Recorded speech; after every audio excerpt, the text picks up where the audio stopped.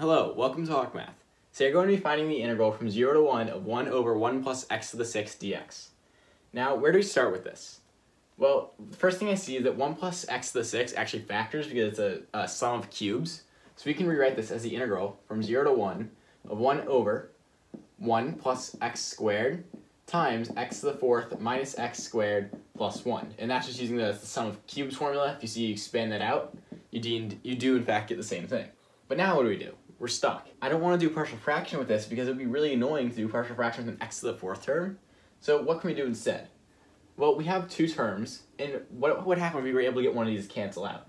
If we were to add an x squared, and then do this as one term, and then subtract an x squared as a different term, maybe something would work out. Because if you take this term right here, the x squareds cancel, and you have still a messy integral, we can deal with that later, and then this x squared would be an x squared over 1 plus x to the 6, and that's an easy arctangent formula. So this looks like it'll work. So we can then split this up, so this equals the integral from 0 to 1. Now we can take this first part, ignoring this, 1 plus x squared will cancel with this 1 plus x squared, leaving us with the 1 over x to the 4th minus x squared plus 1 dx. And then we're going to have the second half, which is going to be a minus integral from 0 to 1. And now I'm going to rewrite the denominator as this part again, and then keep this x squared up here, and 1 plus x to the 6 dx. And now, as previously mentioned, this is really easy to integrate, so you could do a u sub if you wanted, u equals x cubed, and this would become the du on the numerator. So we know how to integrate this part. But how do we integrate this part? Well, taking inspiration from what we did up here, maybe we can try some more creative manipulations. So what would happen if we were to add x squared? Again, if you were to divide by x squared on this fraction, you'd be left with a 1 over x squared plus 1 over x squared minus 1 plus 1 over x squared. And that's actually, as you see later, that's actually not that bad to integrate. And so this might work. Well, so what can we do to get this back to the original form? Well, we have to subtract an x squared. Okay, but what do we do with this extra x squared? We can't integrate x squared over this. So what we can do, though, is if we can add another 1 and then multiply the whole fraction by 1/2. And so as you see, the numerator is really the same thing, because you have 1 plus 1 is 2, times 1/2, just leave you the 1. So it's the same as the original problem, but we can separate it into two parts, one with 1 plus x squared, and one minus x squared minus 1. So now let's continue from here. So splitting this up, this equals 1/2 times the integral from 0 to 1 of this first part is going to be a 1 plus x squared over x to the 4th minus x squared plus 1 dx. And then you're going to have a plus 1/2 times the integral from 0 to 1 of the second part, so it's going to be 1 minus x squared over the same denominator, x to the 4th minus x squared plus 1 dx. Okay, and then we're going to have this. So integrating this is going to leave us with a minus 1/3 arctangent of x cubed evaluated from 0 to 1. So now plugging in 1 into this right here, we have arctangent of 1 is pi over 4. So then this is going to be a minus pi over 4 times 1/3. And arctangent of 0 is 0. So this is just going to be left with a minus pi over 12. Now I'm going to clear up the board and move everything up, and we'll be right back. Now how do we continue with these two? Well, as I previously said, we can actually divide by x squared, and it will actually get us somewhere. And so doing that, we have 1/2 the integral from 0 to 1 of 1 over x squared plus 1 over x squared minus 1 plus 1 over x squared dx. Now why do we want to do this? Well, if we look at the numerator, 1 over x squared plus 1, that is the derivative of 1 minus 1 over x. And this denominator can actually be factored as a 1 minus 1 over x squared plus some constant. And we can do the same exact thing to this over here. So we have another plus 1/2 integral from 0 to 1 of 1 over x squared minus 1 over x squared minus 1 plus 1 over x squared dx minus pi over 12. Okay, so now, as I previously said, we can rewrite the denominator. And so this equals 1/2 times the integral from 0 to 1 of 1 over x squared plus 1. Now we want this to be the derivative of x minus 1 over x squared. Because if we take the derivative of this inside, we'll get 1 plus 1 over x squared, which is the numerator. So then if we were to square this out, what do we get? We get an x squared right there. We get a plus 1 over x squared right there. And then we're going to have a minus 2. So all we need to do is add 1 to this to get the original form. So dx. Okay, now the second one, we'll have a plus 1/2 integral from 0 to 1 of this top part now is 1 over x squared minus 1. So we'll keep that. And the denominator, we're going to want it to be a x plus 1 over x quantity squared, because when you square this, you'll get an 1 over x squared plus x squared, and then you have a plus 2, so we need to do a minus 3 dx. And then we still have minus pi over 12. Okay, now we can go ahead with that substitution. Or we can just straight up integrate these. Well, we know to integrate this, it's just going to be arctangent of x minus 1 over x, since the numerator is a derivative of this part right here. Now the second part is a little bit different. I'm going to do a u sub, u equals x plus 1 over x, and I'll rewrite that. So this equals 1/2 arctangent of x minus 1 over x evaluated from 0 to 1. And I'm going to do the u sub without showing the work. But it's going to be plus 1/2 integral. Okay, well, when we change the substitution, I'm going to say u equals x plus 1 over x. So when you plug in 0, that's going to become infinity. And then when you plug in 1, this is going to become 1 plus 1 over 1, which is 2. Okay?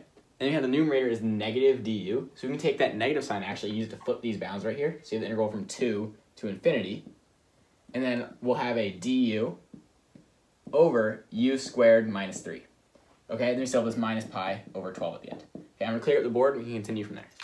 Okay, now evaluating this first part, we have 1/2 times the arctangent of, well, plugging in 1, we get 1 minus 1 over 1, which is just 0. And then plugging in 0, we have a 0 minus 1 over 0. 1 over 0 is going to go to infinity. So this is going to become arctangent of negative infinity. So we have a minus 1/2 arctangent of negative infinity is going to be negative pi over 2. And then I'm going to bring this negative 1/12 over here, so we have minus pi over 12. Okay, and then we have this plus 1/2 integral from 2 to infinity of 1 over u squared minus 3. Now, we can actually use factor this as a difference of squares. So I'm going to write this as plus 1/2 integral from 2 to infinity of 1 over u plus root 3 times u minus root 3 du. Okay, now I'm going to rewrite all this and combine it. So we have arctangent of 0, 0. Then we have this is going to be a pi over 4 minus a pi over 12. Okay, pi over 4 times 3 is 3 pi over 12 minus pi over 12 is 2 pi over 12, which equals pi over 6. So this first part is going to be, that whole thing is going to be pi over 6. So we now have pi over 6. And now we have this part right here, which you can separate using partial fractions. So I'll rewrite this again though. 1/2 integral from 0 to infinity of 1 over u plus root 3 times u minus root 3 du. Okay, now splitting this up using partial fractions, we have this equals pi over 6 plus 1/2 times the integral from 2 to infinity. Now this first part, if you were to plug in root 3 into this, you'd have a 1 over 2 root 3, so you have a 1 over 2 root 3 over u minus root 3 du. And then you're going to have a plus, the other one is 1/2 integral from 2 to infinity. If you're plugging in a negative root 3 into here, you get a 1 over negative 2 root 3, negative 1 over 2 root 3, over u plus root 3 du. And I'm actually going to check this really quickly to make sure that I did this right. If you multiply this by u plus root 3, you get 1 over 2 root 3, u. And you have minus 1 over 2 root 3 u. Those u's would cancel. You have a root 3 times this is 1/2, and you'd have a minus a negative 1/2, which is u, plus 1/2, which is u1. So this is how you split up using partial fractions. Now we can integrate both of these using the natural log. So I'm going to move it to the top and do that. Okay, now integrating, as we said before, we have this equals pi over 6 plus 1/2 times the natural log of u minus root 3 times the coefficient. I forgot to write it in front, so I'll write it over here. 1 over 2 root 3. And then we have evaluated from 2 to infinity. Now the second part, we have plus 1/2 times negative 1 over 2 root 3 times the natural log of u plus root 3. Sorry, I messed up writing this right here. It should be a 2. Evaluated from 2 to infinity. Now rewriting this, we have equals pi over 6. And then this 1/2 times 1 over 2 root 3 is going to be a plus 1 over 4 root 3 natural log of u minus root 3 evaluated from 2 to infinity. Plus, sorry, not a plus, a minus 1 over 4 root 3 natural log of u plus root 3 from 2 to infinity.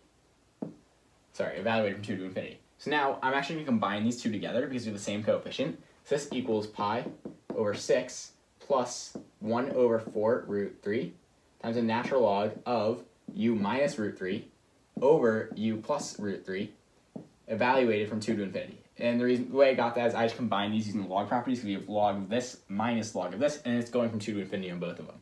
So now this equals pi over 6 plus 1 over 4 root 3 times the quantity. When you plug in infinity into this, what do you get? So you have natural log of 1, and natural log of 1 is 0. So you're going to have a 0 minus, plug in 2 into this, you have 2 minus root 3 over 2 plus root 3. So natural log of 2 minus root 3, sorry it's getting small, but I'll write it bigger in a second, 2 plus root 3. And that's it. So I'm going to bring this back up to the top and then simplify our answer in a nicer form. Okay, now that we have this, on the inside, I'm going to multiply by the conjugate of 2 plus root 3. And so then this will become equals pi over 6 minus, and the 0 is going to go away and bring the negative over here, minus 1 over 4 root 3 natural log of, multiplying by 2 minus root 3 is going to give us a 2 minus root 3 quantity squared over, this squared is 4 minus 3 is 1. Okay, now using log properties, I can bring this 2 to the front and cancel with that. So this equals pi over 6 minus 1 over 2 root 3 natural log of 2 minus root 3. And this is our final answer. Now note that there are actually many different ways to write this answer, but they all should be correct if you evaluate them numerically, so this should be accepted. So thank you for watching. I really hope you enjoyed the video. Please like and subscribe if you want to see more like it, and feel free to leave any comments or suggestions down below.